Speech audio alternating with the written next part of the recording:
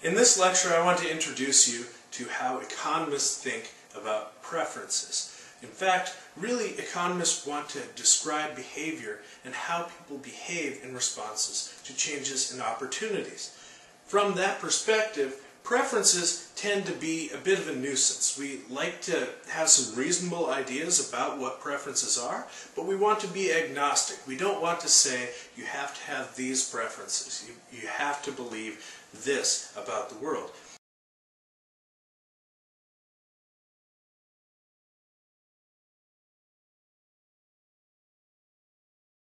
The first assumption is that more of goods is better. Now, that seems just tautological. Something is what we would call a good. It's obviously got to be better. So that one's kind of hard to disagree with. The second one is, people don't say, I don't know. Specifically, I mean, you do say I don't know. In English you say I don't know. But what you really mean when you say I don't know is that you don't have enough information. If I give you enough information in the context of this problem, you don't say I don't know. For example, suppose that we're choosing between two types of goods. I'm going to call one good taste, and the other good I'm going to call health. We make this trade-off between taste and health every day when we go ahead and choose a meal. But if I told you that you had to choose between this much health and that much taste, and this much health and that much taste, and I asked you, which do you prefer, you would say one of three things. You would say, I prefer, and let's label this as bundle A or bundle B. Say, I either prefer bundle A to bundle B. I either prefer bundle B to bundle A, or I'm indifferent. When we're thinking about choices between bundles of goods, and that's actually where we'll be going, we're going to want to be able to say something about how people would order or rank various bundles of goods. And so, in order to say that, we need to assume that people don't just say, well, I don't know. You might say, well, I don't know, I don't care, just flip a coin. In that case, we don't interpret that as I don't know, we interpret that as I'm indifferent. And that is one of the choices, as not actually not knowing what your preferences are. This is a property known as completeness.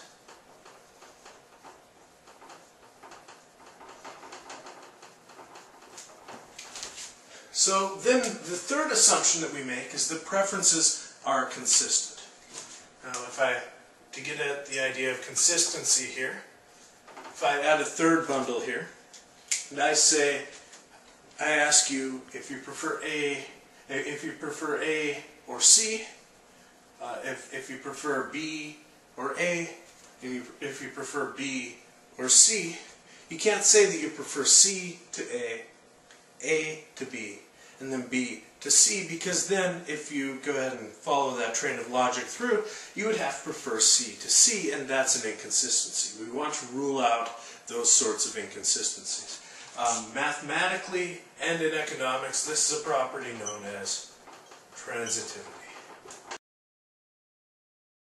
And so again, this one's not really too much of a stretch.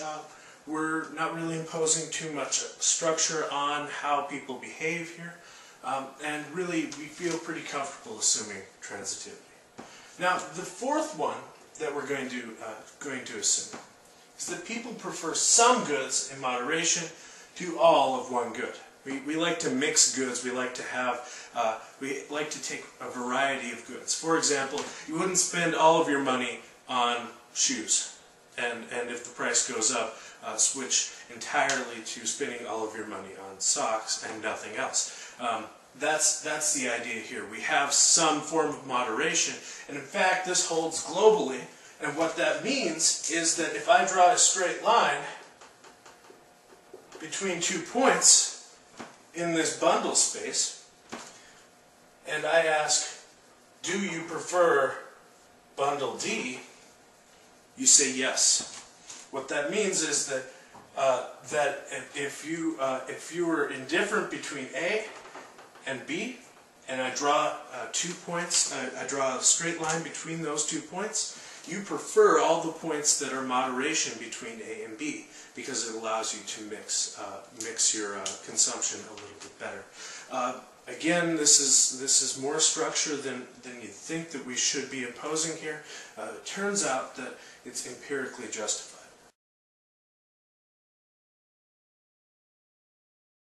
And one way to indicate this graphically, or the way that we will indicate this graphically, is through an indifference curve. Through all of the bundles, such that A is indifferent with that other bundle, B in this case, we can draw a line in this plane. And if we draw a line in this plane, any bundle along here could be said to be equivalent to A or B. They're all, you can be indifferent between those bundles. Notice that the way we've drawn this, we can say that we can sort of think about this as a map.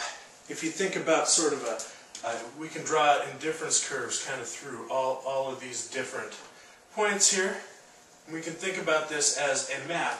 Think about if you were looking on a map with a mountain, and you're thinking about where these are elevations, and you're moving your way up a mountain here.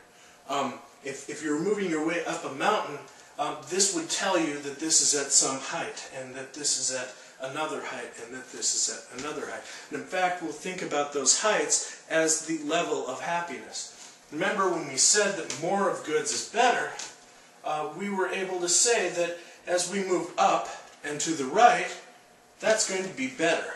And so that's how we'll go ahead and read this. We're down and to the left, that's going to be worse. So if I draw an indifference curve through this plane, through A and B, I ask myself,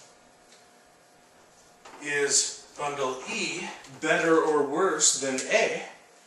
Well, I have an answer now, because it is above and to the right of the indifference curve of A. And so we know that E is preferred to A. If I ask myself, is E preferred to B? Well, it's the exact same answer, because I'm indifferent. According to this line here, I'm indifferent between A and B. And E is better than A because it's up and to the right, and it's higher up on the mountain, and so we prefer E to either A or B. We can again, just by drawing these indifference curves, we can think about ordering all of these different bundles on the map. And that's really how we want to think about preferences, and how we want to draw indifference curves and interpret the drawing of indifference curves.